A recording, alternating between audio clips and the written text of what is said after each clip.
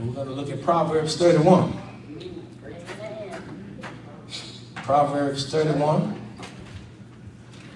We'll look at 10 through 13, then we're going to jump down to 25, so you don't hang up on me through 28.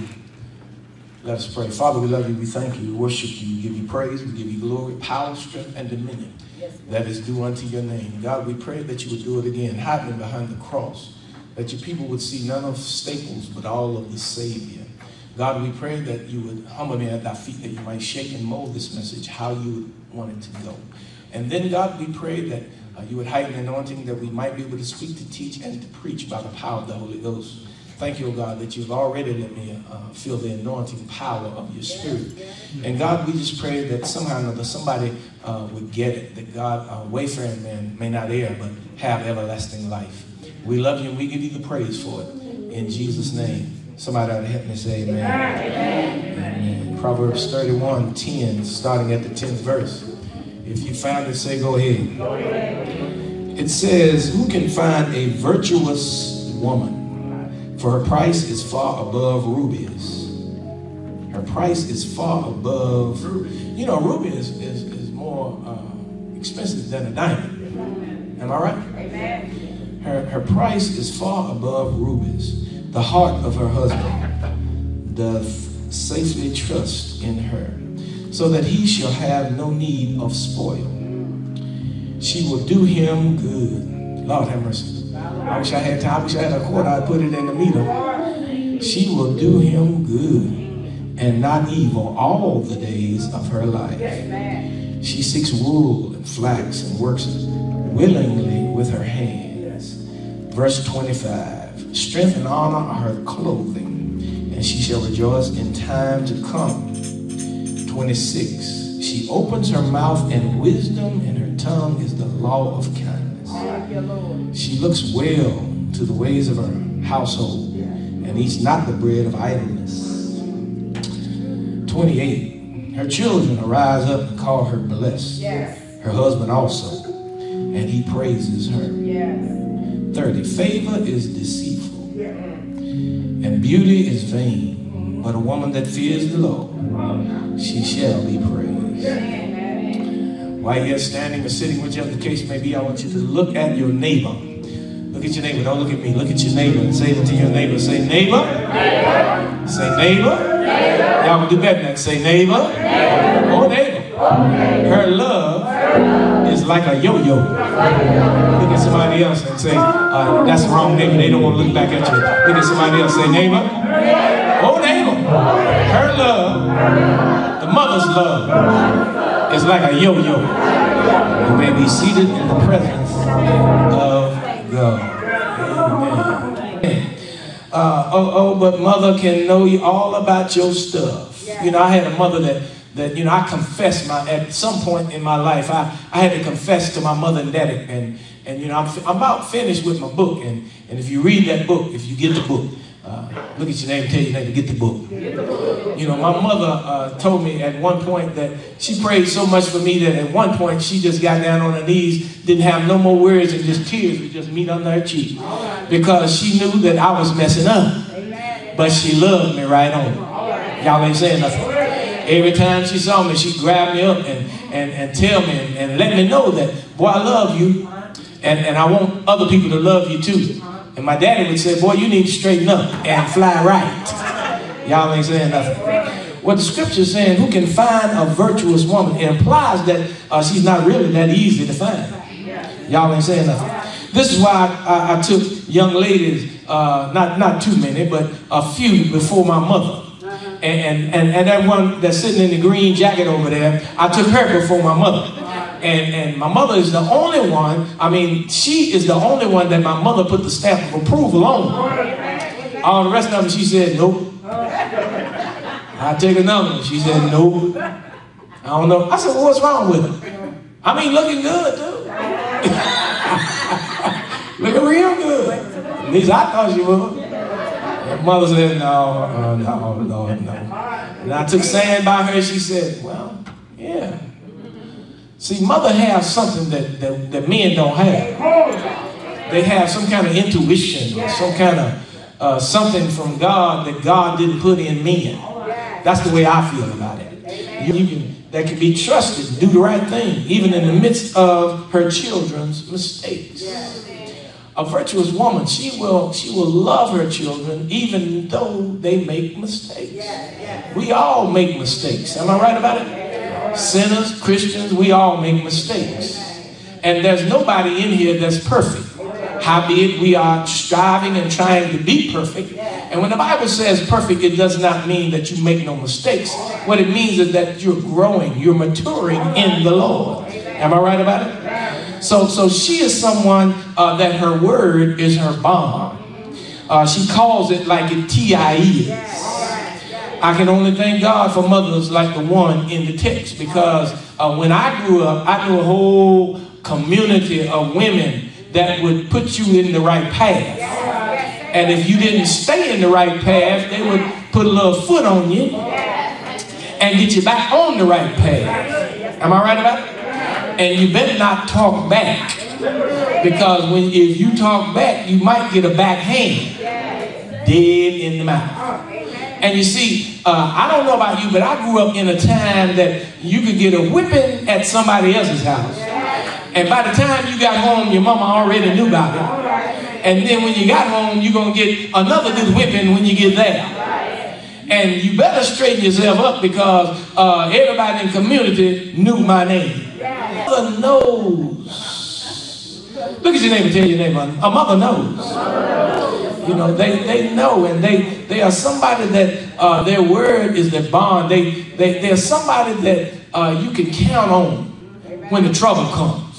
Am I right about it? There's somebody you can count on when you done messed up so badly that don't nobody else care nothing about you. But she'll take you in, and even daddy said, no, well, that joker got to go. She said, well, let's give him one more chance. Am I right? Yeah, she'll hang in there with you. She won't hang up on you. She'll just keep on loving you.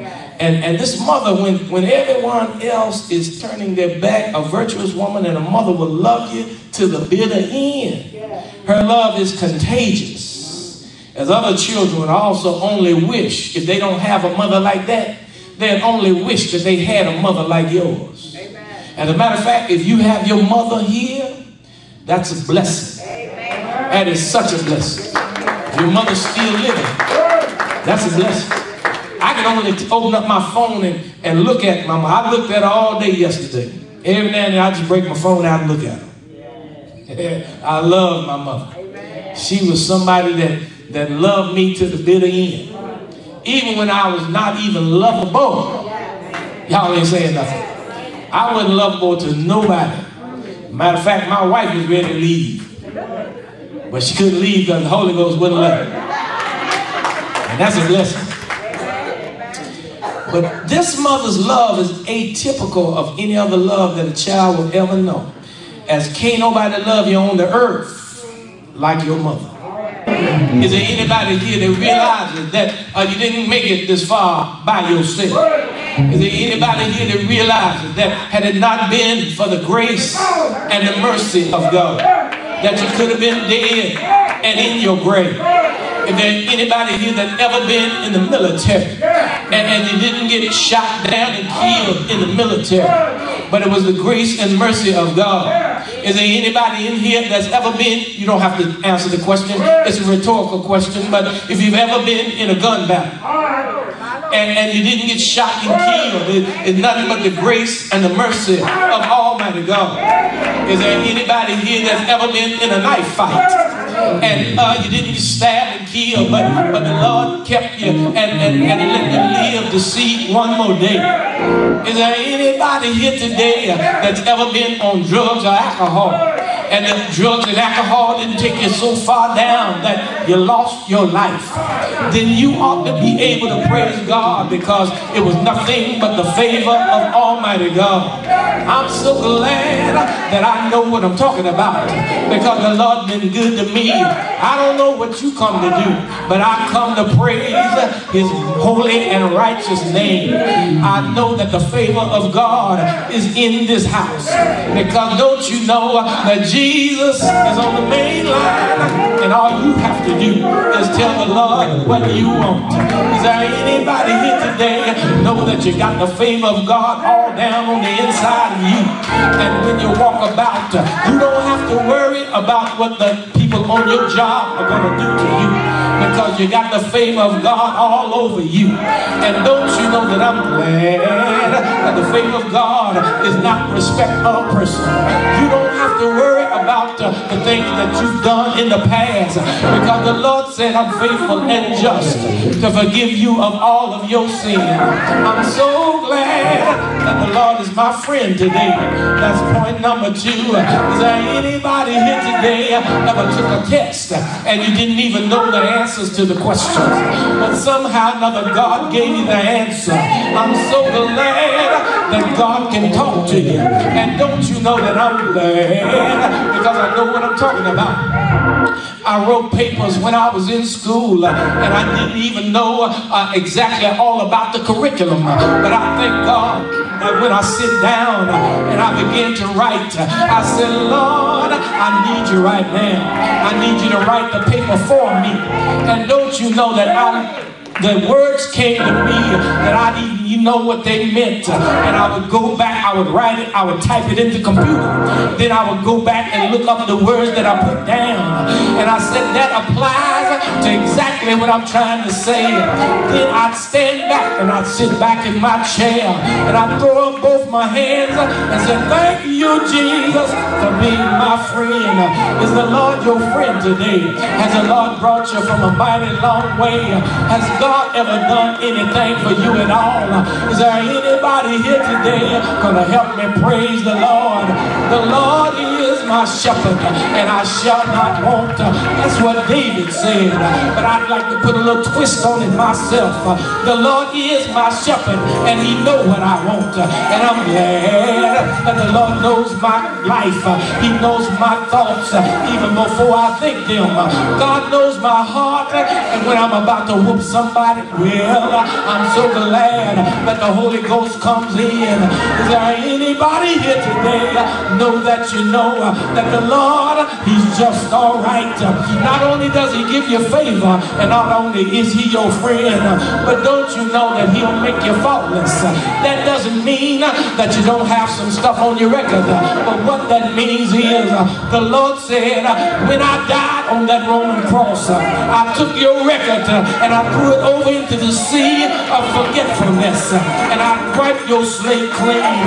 And I'm so glad that there's therefore now no condemnation to those that are in Christ Jesus. Is there anybody here today know how to walk for the Lord? You got to know how to talk for the Lord. You got to know how, you got to know how to stand for Jesus. Is there anybody here today going to stand up for the Lord? If you're going to stand up for Jesus, stand on your feet and say, thank you, Jesus. Throw both hands up and say, glory to the Father, glory to the Son, and glory to the Holy Ghost. I dare you to do it. God is good. He's great and greatly to be praised. Is there anybody here going to help me praise the Lord? If you're here to praise him, why don't you say, yeah.